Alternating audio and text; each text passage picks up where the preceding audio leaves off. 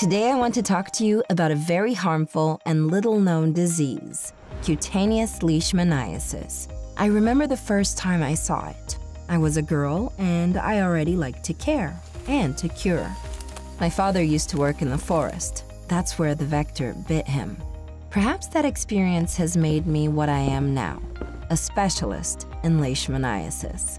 To better understand this disease, it is important to know its transmission cycle. It is transmitted by a parasite, via an insect vector which inoculates it into mammals. Some wildlife animals maintain the parasite. The insects that transmit leishmaniasis bite, feed on blood, and are distinguished by their small size, short jumping flights, and V-shaped wings.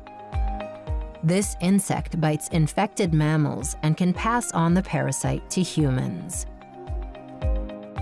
When the vector bites a person, it produces a welt lasting 1 or 2 days. Its enlargement is the first sign of suspecting cutaneous leishmaniasis. Over 2 weeks to 2 months, the lesion may evolve according to the immunity of each organism. When in doubt, it is best to approach a nearby health center to confirm a diagnosis and receive treatment.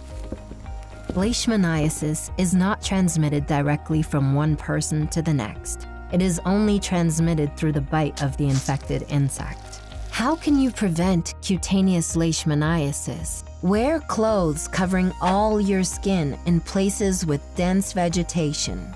Use insect repellent and sleep under mosquito nets. Also, remember to clean the yards and grounds to avoid vector breeding sites.